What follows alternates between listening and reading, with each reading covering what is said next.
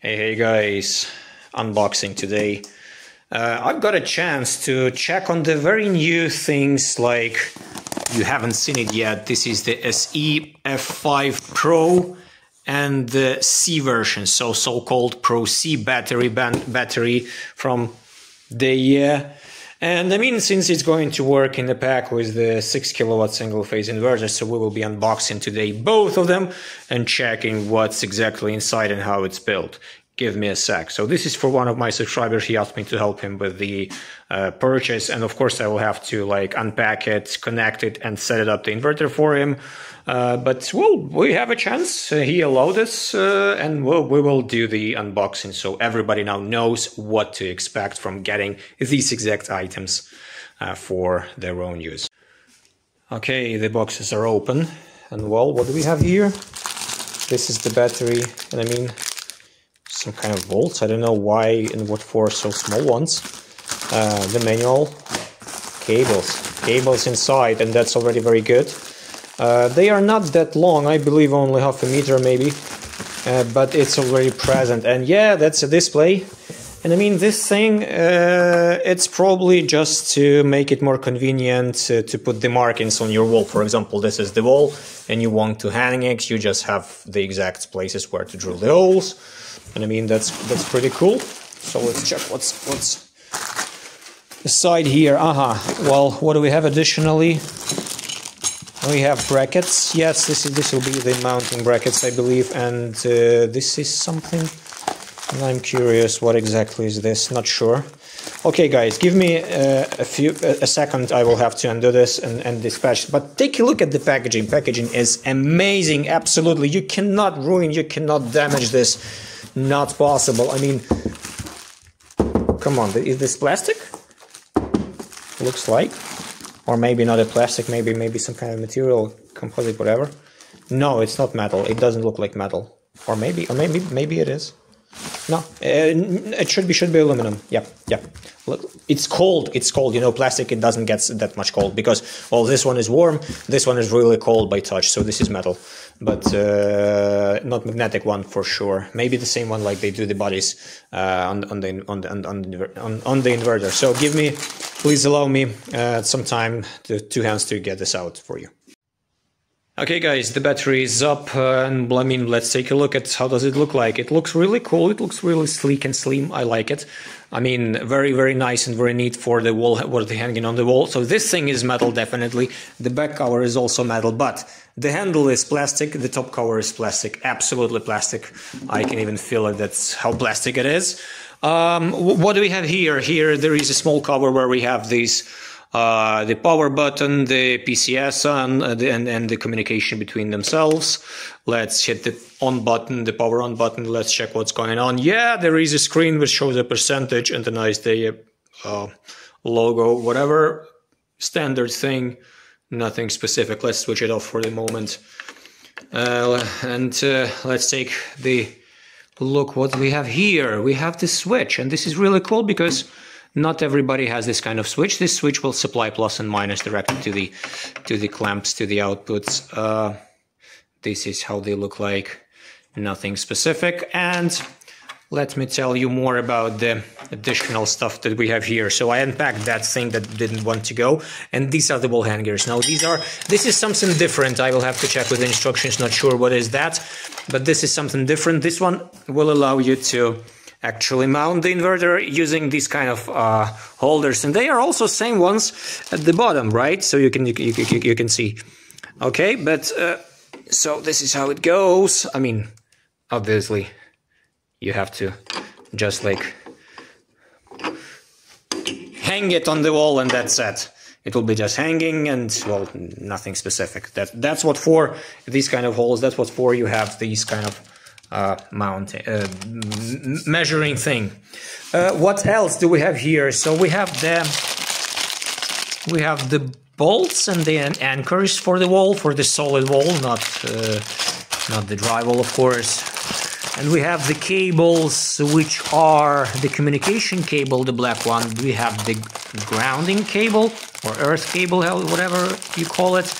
And we have the plugs, plus and minus, for the inverter connection cable. That one This one is because it has like the sockets on both sides, this one is for interim connection of two different batteries, but this one is for exactly this place. And so you can literally connect your inverter, and you have to make this cable on your own. So this one doesn't exist in the package because obviously inverter connections a little bit differ. So and lengths differ. What's the most important? Or maybe you want to this supply to the bus bar if you are connecting like many of those. So that's why they don't supply this kind of cable. So anyways, let's take a look at the inverter, and then we will try to do the connection between both of them. So let's take a quick look at the inverter now. So this is the 6 kilowatts and well, I mean, mounting plate, standard one. Okay, now the cover, and let's check what's beneath, what's down there. Ah, no, this is likely the silent one, I think, because it seems to me it should not. Well, we will get to that place. Instructions, I believe German and yeah, German and English as always. What else do we have here? On the side we have everything, like all those stuff like the CT, I believe, the magnetic rings, the communication cable, temperature sensor, some bolts, I don't know, I believe 2 connectors there should be. Yes, they supply these kind of things, and even the specific socket, not the socket but the driver for it. What do we have here on the side? This should be the Wi-Fi thing, right? As usual, as typical, as standard as they are producing it. Yes, this is the Wi-Fi. By the way, take a look. This is the new look. I haven't seen those yet, but this is already the new one. This is already the very different one from which were they supplying earlier. So now the antenna is hidden, and it's kind of cool. I would say it looks better than the previous one. Okay, what else do we have here? Something? No, nothing. Nothing and nothing. So I will have to take it out, so we will be able to take a look at the inverter, and give me again some time. I need 2 hands. And guys, why I am placing it like this for you to take a look. So first of all, here is the model, so you can clearly know which exact one is passive still. This one is passive. No vents! This means this beast will be silent. And I mean, technically, here are the places where you can put the cooler, right? So this place and that place, I believe, I mean, this is where it might be probably supposed to be. I'm not sure. But I mean, these kind of radiator, take a look. It will be able to absorb so much heat that you should not bother. Literally, you should not bother. And I mean, nice handles for handling it. So everything is really cool and neatly done. No issues with that. So let's take a quick look. So right now we have the PV switch on the side. In my 5 kilowatt, it's on it's down there. The on button is also on the side. In my case, in 5 kilowatt, it's also down there, which is not convenient. And now, this time, you see, this one is technically made to have double PV1 input and double PV2 input, but still it exists. Only one exists. I will open it later, so we will take a look from that side as well. And here, same stuff: grid, load gen, communication terminals, and the battery terminals. Everything is sealed.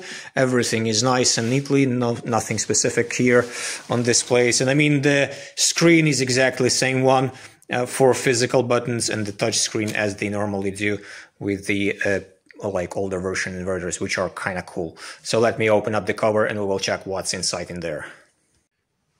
Okay guys, the cover is off, and I can tell you that this inverter evolved a lot since last year I was unpacking my 5 kilowatt. I mean, they are of the same series, but they are very much different. So first of all, take a look. Plus minus are marked here, and they are also marked there on the board. Not here, not on this place, but there higher. You see on the left plus, yes, and on the right there is minus. And as well here. So again, what do we have here additionally right now? So take a look, ATS switch, something is different right now. And now we have something that is working with the 5-volt switch. I believe this is the preparation for the smart devices. And also the parallel switch, the dip switches, which are currently 1 and 2 both on.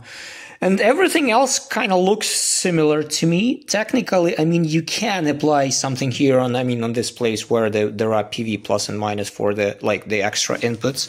But, I mean, there is no need in that because obviously this inverter cannot handle more than it is allowed for it. I mean, anyways, it can take in like over 10 kilowatts of solar, I believe. So just check the, I won't be giving you the link.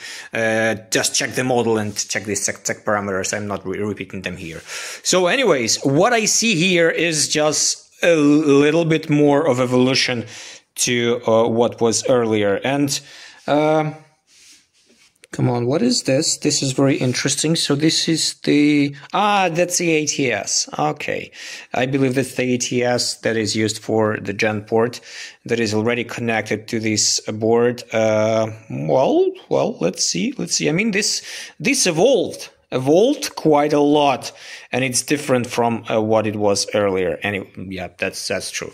So let me try do the connection between the inverter and the battery, launch it, and just like do the settings for the guy, and that will be it for now. Now you know how does this thing look and what to expect from it. The on button is on, and I believe this one will be starting. And the battery does not throw any errors. That's because, well, I had to do this. I had to supply some kind of ground terminal, whatever. I took it from my AC system, whatever. And just like, don't do this at home. Don't, never, ever. I'm just doing this for the checks, but you should never like do it like this. Do a normal proper connection. I'm doing only to check the inverter and to see what the settings are, and maybe to do some setup. But I can definitely see that the system is turning itself on. No normal light yet. That's because we will have to do the settings, and we'll have to check what's everything in there. So allow me some time. But eventually, I mean, it runs. And well, so far, let me finish the settings, and we will see if it's working exactly as it should. So all the settings are cool. I mean, and there was not much to set up. So first of all, in the battery settings, I had to set up the lithium mode, the battery capacity, the max charge and discharge for it, and of course all those parameters that I want to start or whatever. And the main is the battery setting, which is the protocol, and the protocol 00, which means that, I mean, I also will have to likely set up this one, because I like to set it up somewhere at around 5% to shut down, low battery to about 20%. Okay, and the restart should be also at around 20%, not more, not less. What else do we have here?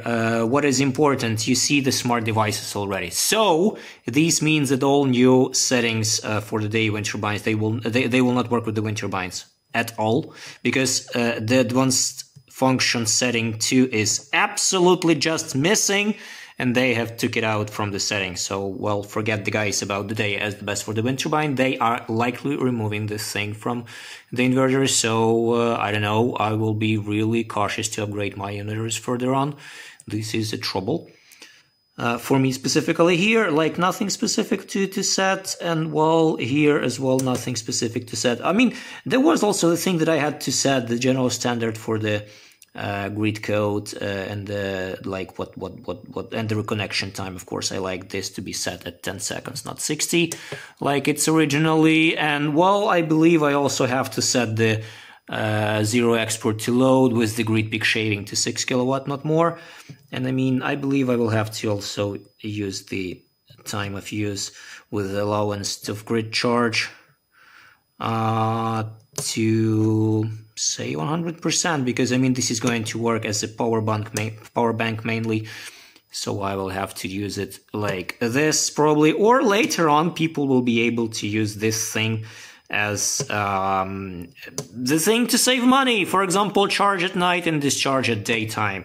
That's a very simple and easiest thing. How can you utilize the power of the time of use functionality? That's as easy as that. For now, I just prefer to set it up like this. There is nothing nothing crazy about this. Okay, let me check once again. Okay, cool. All the days, and that will be it. That will be it. So I will now have to like pack it back. So how to know that the battery is communicating with the inverter? So you go here and you check the LiBMS and you see if there are charge and discharge currents that are respectful for your battery, that are okay absolutely for the battery, because charge current limit is currently less than 50 amps because of the temperature, because the temperature here is quite low, like 13 degrees Celsius. This is a balcony, not heated one. So that's normal for this kind of temperature. And I mean, if it would have been in normal conditions, like about 15 degrees or more, that the charge current will be, of course, more. So yeah, I mean, this is it. Thanks for watching, and subscribe for more videos like this or others.